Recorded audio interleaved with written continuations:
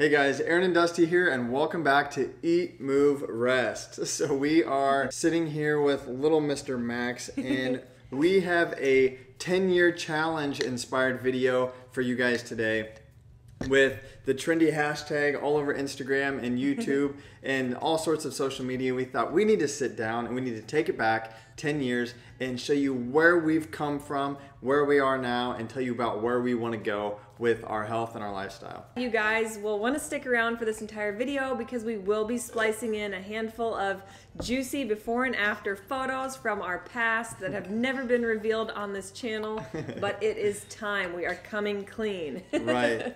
So let's just jump right into it. Let's take it back 10 years, actually maybe 11 years, to our junior/senior year of college. So Erin and I hadn't got together yet. I was still in the mode of every Thursday, Friday, Saturday night, I would drink as much as I could, eat as much as I could, and I would spend all day Sunday on the couch, basically passed out, feeling like crap, only to not feel better again until next Wednesday. Exactly. The cycle just continued, and it was the same for me. Yep. So it was eating the fast food, ordering the pizzas, staying out binge drinking, staying up all hours of the night, sleeping all hours of the day, Yep. and consequently I started to experience my first bouts of anxiety, stress, and depression. Yep. And on top of that, it was all getting bottled and pushed down with more food, more drinking, more friends. How can I fill my time when I really knew that I needed someone that I could rely on and talk to, but the people that I wanted to do that with, my parents, Yeah. I simply couldn't because I didn't want them to know that I was screwing around Right. on their dime. Right. It was finals week that Erin and I bumped into each other at a bar. Yep. So I was about 6 months out of a serious relationship and a tumultuous breakup. And needless to say, I was bound and determined to be a single lady for the rest of my life. I was too. My single man. My parents had just got a divorce. I was like, marriage is never gonna happen for me. And I told Erin that straight up. I was like, this is fun. We started talking, hanging out, and I'm like, hey, just so you know, we're not ever getting married, and I don't think this is gonna go anywhere, but yeah, let's hang out, let's have fun. And so we started doing that. Consequently, we kind of fell in love, and what happens when you fall in love? You eat, you drink, you have fun, and it just doesn't matter. And I legitimately gained about 15 pounds when we got together. From being a skinny kid my whole entire life, I actually felt like a man. I was like, oh wow, this is great, this feels good. Looking back, I was not healthy at all. So like Dusty said, we started cooking together. That was completely new to me. So we figured if we're cooking our meals at home, then it must be healthy, right? Yeah. But we were still of the mindset, as most Americans are on the SAD or standard American diet, that we were needing eggs and bacon for breakfast, Yep. cold cuts for lunch, and grilled fish or chicken for dinner. Right. And granted, fish and chicken for dinner on the grill are better than pizza and burgers, but still, we were slathering our eggs in Velveeta cheese and putting provolone slices on top of our chicken breast. Like, this was not a healthy diet, but we thought that it was. So anyway, we thought we still need to do something about getting healthy. I had been a cyclist my whole entire life. I was a BMXer. Now I was into road biking, and Erin was like, I would love that. Let's do this together. So before you know it, we both had these awesome bikes, and it was time for a new form of date night. Yeah, so we started riding. We started buying old bikes on Craigslist, and this was like our healthy habit, right? So we were building bikes and painting bikes, and obviously then we were riding bikes. And unfortunately, you get to the point where you realize no matter how much you ride, how hard you work out, you can never out-train a bad diet. So while we were having a blast cooking together and going on new bike ride date nights, I was the happiest I had ever been, but most definitely not the healthiest. Like I said earlier, in college when I started experiencing my first bouts of anxiety, stress, and depression, they were still lingering, and in fact, they had really come to an ugly head as in the form of panic attacks almost Right. every night. I would wake up breathless. I felt like I had this weight on my chest. I just did not know how to cope with or manage this, supposed panic attack that felt like it was something more than that to me. I ended up with a plethora of health symptoms that were just mysterious and undiagnosable. I went through several different visits with doctors, with specialists, everything coming back completely clean slate. You're normal, you're fine, you're just anxious, you have panic disorder, this and that. Yep. But something underlying was really, really eating at me, and I just could not shake it. I had become best friends and worst enemies with Google, because we all know Google has all of the answers, but they're all the answers we don't want to hear. Being that the doctors had no answers, I had no choice other than to kind of take matters into my own hands and be like, look, I'm gonna figure this out for myself. What can I do? What do I have within my power to change? Right. Similarly, I was struggling with my own health issues. You know, again, we were 25, 26 years old, and I all of a sudden couldn't eat the foods that I had always enjoyed. I was having acid reflux, indigestion, to the point where I was actually on 2 medications.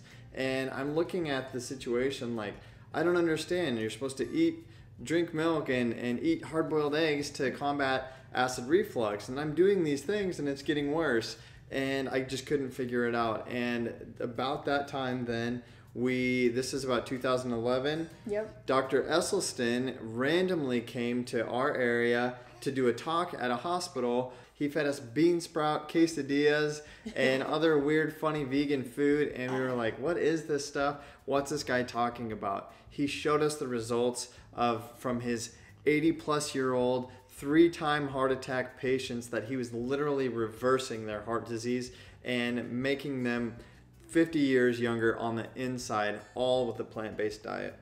It was extremely eye-opening, especially for me, coming from a family of doctors, as you all know, my dad and his brothers and my grandpa, cousins galore, Yep. you know, a family of medical background, and me myself having a biology degree. It really resonated with me because I've been such a facts-based person that once I see something on a graph or a chart or an image, I'm just like, you can't argue with that. The numbers don't lie, which I've said in previous videos. So we committed. We said, let's go 40 days for Lent. Lent was approaching. Let's go 40 days with no meat. And let's pump the brakes. We didn't go full in vegan because we were still of the mindset that was just ludicrous. I thought I was going to shrivel up and die, like no joke. My buddies were like, dude, you're already like a skinny guy. You can't stop eating meat.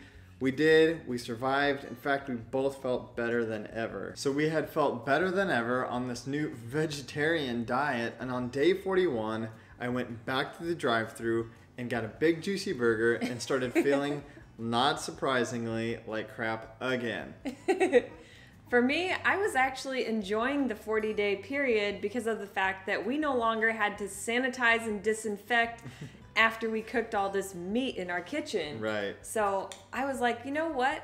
I kind of liked the way things were feeling, and I think you were too. Right. So we decided we could handle vegetarian, but we still weren't sure how to replace that protein that we were lacking, right? We're also worried about our protein intake.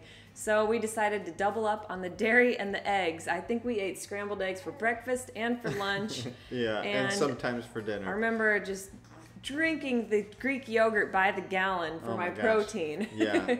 And again, for me especially, like trying to lift weights and be strong and be healthy, it was like whey protein shakes, power bars, like all of these things to replace, number one, the calories that I wasn't getting from the meat that I had removed, and so worried about the protein that after so long, we were actually in a worse place than we were before. Right. And because we were these, quote, healthy vegetarians and we were riding our bikes all the time, we had gotten really excited about getting our blood panels done all the time, you know, having easy access to a doctor's office. Right.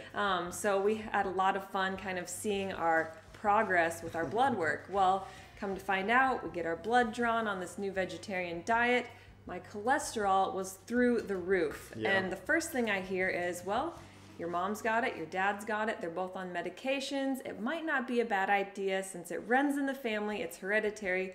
You might want to think about just getting on a cholesterol medication to protect your heart now. Right. Same thing for me. Again, with the medication, I was like, well, I'm eating these hard-boiled eggs and I'm drinking the milk, right, to reduce the acid reflux, and vegetarian, so I should be healthy. Nope, things got worse, medications got bumped up, and we were like, now what? The worst part of all was that I was still suffering from these debilitating panic attacks and these inexplicable symptoms that I just couldn't even figure out a solution to. So while I didn't have a, quote, disease, I was most definitely in a state of dis-ease. It all came to a head when we were on our flight to San Diego. They had to actually land the flight early, thanks to me. Major panic attack on the flight. Literally, an ambulance met the plane. At the runway, I had to figure out how to rent a car, figure out what hospital she was in. It was chaos. And I think that might have been the straw that broke the camel's back. Right. Real change had to be made. So the first thing I did was I tossed out all of my vitamins and supplements and powders and things that I had been adding in that were supposedly going to make me invincible and cure my problems. No more pills, powders, potions. One of the biggest things for me, which I will save for a separate video, is getting rid of my birth control that I had been on for 8 years, and I could only imagine what that was doing with my hormones, if not the rest of my health and well-being. Right. So we'll save that for another video. Shoot us some comments below if you're interested in a story on that. But needless to say, we stripped it down, got back to the basics, and decided to take a look back at that crazy little doctor, Dr. Esselstyn, and what he was preaching about the power of plants. Right. Let's look into this plant-based vegan diet. Oh my gosh, the word vegan freaked me out so bad. But we very simply started making upgrades. We upgraded the dairy milk to almond milk. We upgraded our burgers to veggie burgers. We started making these tiny, tiny upgrades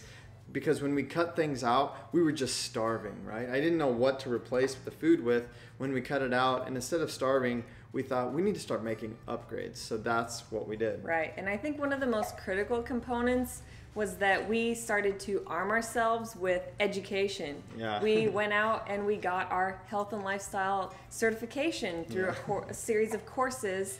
And we also went to a plant-based conference where we heard from all of the doctors, all of the big guys that you see on all the documentaries. We watched a handful of documentaries, some of them coming from the vegan ethical standpoint, some of them coming from the plant-based health and nutrition standpoint. We wanted to hear all angles because we really becoming firm believers in it, and it only made sense to keep educating ourselves so that we knew honestly how to stock our refrigerator and our pantry. Right. So yeah, we also took Dr. T. Colin Campbell's course through Cornell. That was strictly a plant-based nutrition certification. We got that. We learned more than we ever thought that we could. And we started implementing it hardcore into our lives. We were plant-based. We were vegan now, full on, and we just started going for it. And that's kind of when the whole Eat, Move, Rest thing came about. We thought back to the basics. What are the 3 things we can all do, or we all have to do every day just to survive? But we could all be doing them better. We could all be doing them better. Eat better, move better, rest better. Let's go for it. And that's how this was born. It became a lot of recipe sharing and lifestyle focused. And our friends we were hearing from were really enjoying it. And that was enough for us to say, hey, we're enjoying it too. Yeah. Let's take it to the next level. Let's do video. Right. So YouTube was born, and we have just slowly but surely been getting better with our diet. Less supplements, more whole foods, gaining healthy weight, getting stronger, and doing all of it on a plant-based diet. And now culminating this 10-year journey into the people we are now. Like we said, little Max was just born. We've never been healthier, felt better, felt stronger. Yes, there still is anxiety. We still struggle like everybody else with these certain aspects of life, but we just feel like we're so much more well equipped to handle these challenges of life. And it's because of the way we eat, the way we move, and the way we rest. Like, we've prioritized these 3 things, and we're hoping to share them and continue to share them with you guys. So yeah, and while everybody still may not be on the same page as us or quite understand where we're coming from, in fact, I think my grandma always asks us at every family gathering, what can you have? And I always say, what can't we have? I can't even begin to tell you how many different varieties of lentils and beans and fruits we've enjoyed over the past several years. Fruit being a big one, where before I had been under the assumption that I could only eat 1 banana a day or I was going to, quote, gain weight, but that's definitely not the case. Now we eat them by the dozen. Why don't we just talk about what we used to eat and what we eat now? Yeah, we'll kind of share with you guys a contrast. Breakfast, lunch, and dinner. So before, when our breakfasts were eggs, hash browns, and scrambled eggs, now we're looking at a healthy, superfood-packed green smoothie accompanied by an abundance of fruit. That's kind of our go-to. Yeah. We've also been known to make our crock-pot steel-cut oats. We'll put those below in the description. Right, especially on these cold days. Those have been my lunch as of late. So lunch used to be like the 12-foot or 12-inch or like no joke 16-inch subs from like our favorite sub shop. A whole loaf of bread, a whole cut of cheese, and like half of a turkey on these sandwiches, and we wondered why we never felt good. So yeah, we switched the subs for steel cut oats for lunch, or we still like to remain like raw till dinner, do the whole raw till 4, raw till dinner thing. So we eat a lot of fruit for lunch too. A lot of living foods. Yeah. And a lot of times we'll do one of our big hearty rainbow salads with just an abundance of different types of dark leafy greens topped with all the colors of the rainbow. Yep. in the form of delicious veggies. And if you want something with a little bit more substance, if we're Yep. feeling a little bit hungrier, you know, adding on some beans or some cooked grains like quinoa on top, Yep. topping it with some healthy fats like avocado. And Always. it's just, you know, you take away, you look at your sub sandwich, and we used to think it was a salad on a sandwich when really it's iceberg lettuce and a bunch of cheese Yeah. on a loaf of bread. You're essentially eating a loaf of bread. Right. So instead we're like, let's take what we were cramming inside of the sub, let's put it in a big bowl and eat more of it. Right. And feel even better Yep. running on cleaner fuel. Dinners went from like grilled chicken and grilled burgers, pizzas, all these dinners that we used to have that we thought were healthy because we were cooking are now instant pot sweet potatoes, beets, carrots, again with some beans, some legumes, some grains like quinoa, brown rice, some steamed kale, stews. Oh my gosh, We make so many good stews. if you guys follow this channel, you know that we've got a handful of really good chilies and vegan stews. So yeah, that's how things have changed, and we are eating more now. Erin just made it a 3,000 calorie plus what I eat in a day. I've got a 3,500 calorie what I eat in a day. If you guys don't believe that we're eating a whole lot of food, we actually are, and you can go back and watch those what I eat in a days, and we'll prove it to you. We're eating like crazy, and we're eating all whole healthy foods, and we're thriving on them. So, and it's a blast because so many people are on these different various diets, and they're all about restriction. Yep. And what you can't have and shouldn't have, and low calorie, low this, low that. And we're feeling like, like I said, what can't we eat? We're eating in abundance. We're eating until we're satiated. Right. We feel full. We feel happy. Our digestion is phenomenal. Our Oh my skin gosh. is clearer than ever. My hair feels healthier than ever. My nails grow so fast. yeah, we feel fully alive. On top of that, our fitness. We have to talk about our fitness. We are both at a point now where we are healthier and stronger. Erin is 7 weeks postpartum, and she's feeling fitter and stronger than ever because we're able. Her body has bounced back. I spent time last year lifting weights in the gym, getting stronger than I ever have been, ever thought that I could be. Again, doing all of this on a plant-based vegan diet. So yeah, we talked about how our eating has improved, our moving, our physical fitness has definitely improved. And again, staying with the theme of our brand, our rest has obviously improved. Even with little baby Max, we are sleeping like rocks. We wake up feeling rested. We fall asleep fast at night. And it's just, everything has been on point since paying more attention. It's just, it becomes such a cycle, and Yeah. the wheels, you can imagine it like a train that's at a standstill, and it takes it a while to build up that steam Right. until before you know it, it's really trucking along at a steady rate. Yep. And we're feeling like that's kind of what Eat, Move, Rest is. When you do them all your best in conjunction with each other, Yep. it creates this healthy cycle.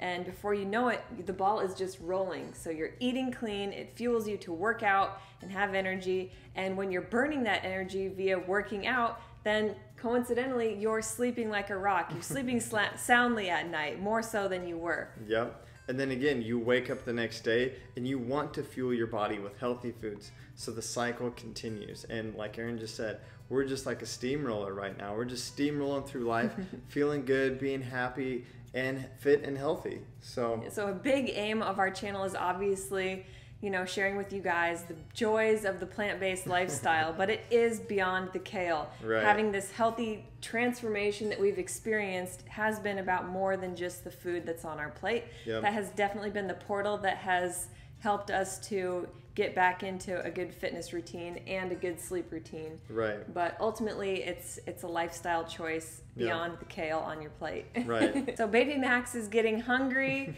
We have exhausted ourselves sharing our health transformation story with you guys. We hope you enjoyed it. Yes.